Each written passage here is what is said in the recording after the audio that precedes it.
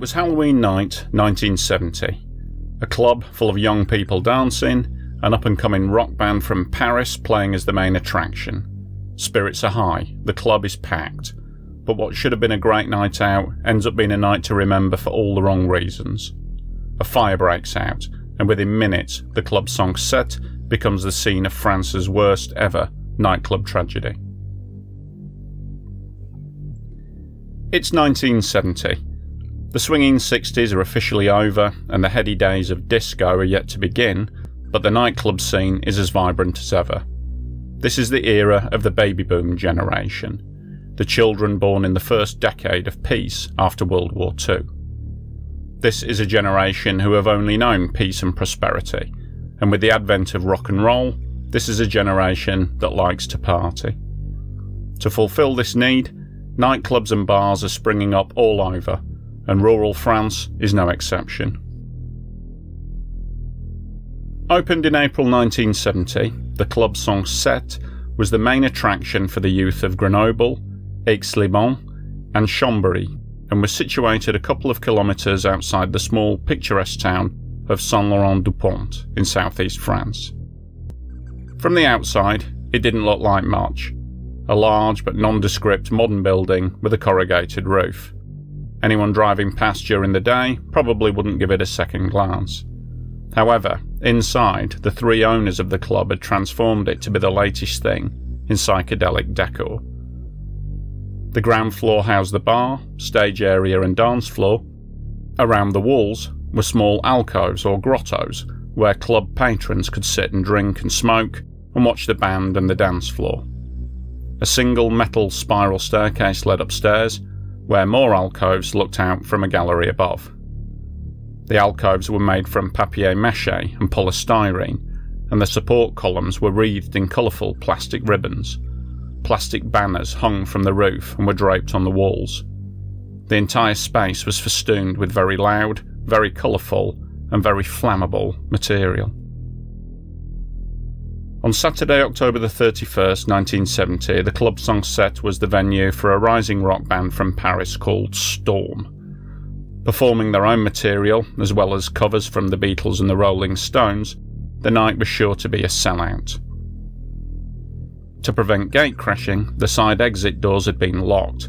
Entry and exit was going to be through the turnstile only. An 8-foot-high, full-door turnstile ensured that all patrons would be paying ones. Nobody would be getting in or going out without going through the turnstile.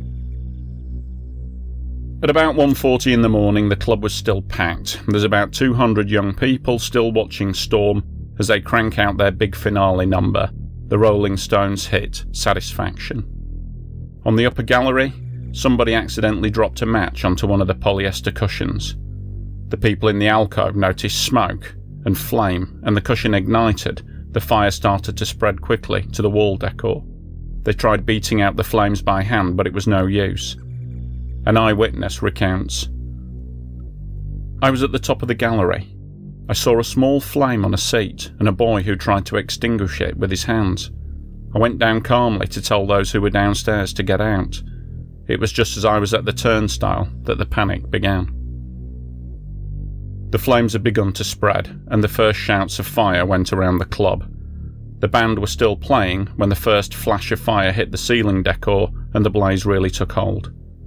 Within 30 seconds, the entire roof and walls of the club were ablaze. One of the club owners, Gilbert Bass, was in his office when he saw the alarm light go on. Thinking that there was maybe a fight in progress, he hurried outside to get round to the club entrance. Bass stated,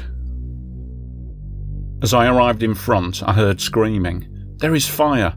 and at the same time I saw people coming out whose clothes were on fire.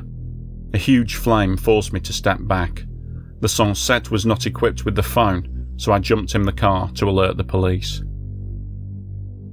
Within a minute of the initial blaze, the whole club was choked with acrid black smoke. In the panicked rush for the only visible exit, the crush of bodies jammed the turnstile. After that, nobody got out. The whole place went up in flames. No one inside stood a chance. Gilbert Baz had to drive the 2 kilometres to St Laurent du Pont to alert the emergency services to the tragedy that was unfolding behind him. By the time the fire brigade got back to the club, it was obvious that there was no hope of rescuing anyone still trapped inside. As one fireman said, they didn't have a chance, the whole place went up like a matchbox. By 5 AM the blaze had been extinguished. The walls of the club were still intact, but the metal roof had melted away in the heat. The interior of the club was a charred wreck. The firemen began the task of removing the bodies, many of which were unidentifiable, burned beyond recognition. 140 young people had perished inside the club that night.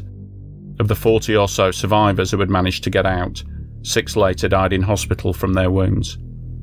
The final death toll for the club Sancerre fire was 146. The victims were all aged between 17 and 26. It is one of France's worst ever death tolls from fire and the 10th deadliest nightclub fire of all time. The victims included 2 of the 3 owners of the club and all the members of the rock group Storm. A temporary morgue was set up in the town hall and the charred bodies were moved.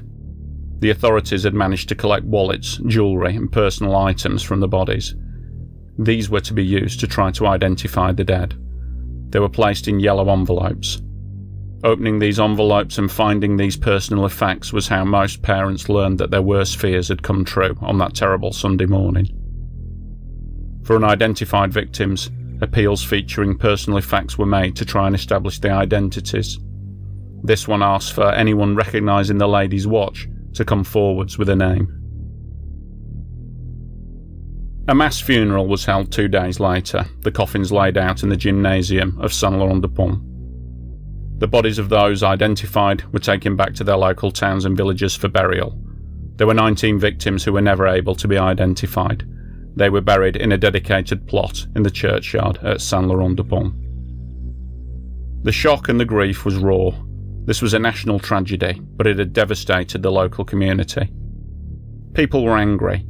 How could this have happened when regulations were supposed to be in place to prevent this kind of tragedy?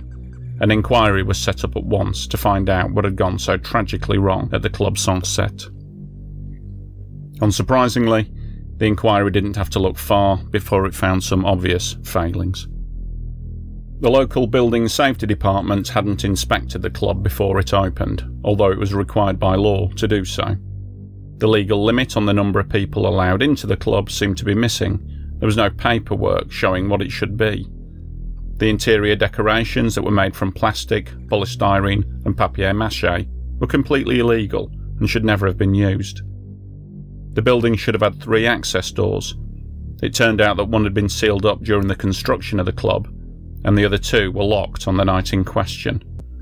These 2 emergency exits weren't illuminated, and they were both blocked by stacks of chairs and a screen behind the band. The gallery level had no exit. People were forced to flee down the narrow spiral staircase and into the club below. There was no firefighting equipment on site, even though a list of this should have been sent to the town hall and signed off before the club could open. There was no telephone. Now, this wasn't a legal requirement, but given the remote location of the club, common sense dictates that a phone should have been one of the first things that was installed. Against the background of these obvious failings, the local mayor, Pierre Perrin, and the Secretary-General of the Prefecture, Albert Ulrich, were suspended from duty. Public sentiment was becoming increasingly hostile and frustrated. On November the 6th, the French Interior Minister announced that the club had in fact been operating illegally, as there had been no formal inspection prior to opening in April 1970, and the mayor had never granted official permission for the club to open. Mayor Perrin and the 2 building contractors involved in the construction of the club were charged with causing injury through negligence. They were found guilty and sentenced to 15, 13 and 10-month suspended sentences. Gilbert Baz, the only surviving owner of the club, was charged with manslaughter and sentenced to 2 years in prison. This was later reduced on appeal to 18 months suspended. Baz continued to live in the area, working in a local paper mill. He never spoke publicly again about the incident, and he died in January 2021.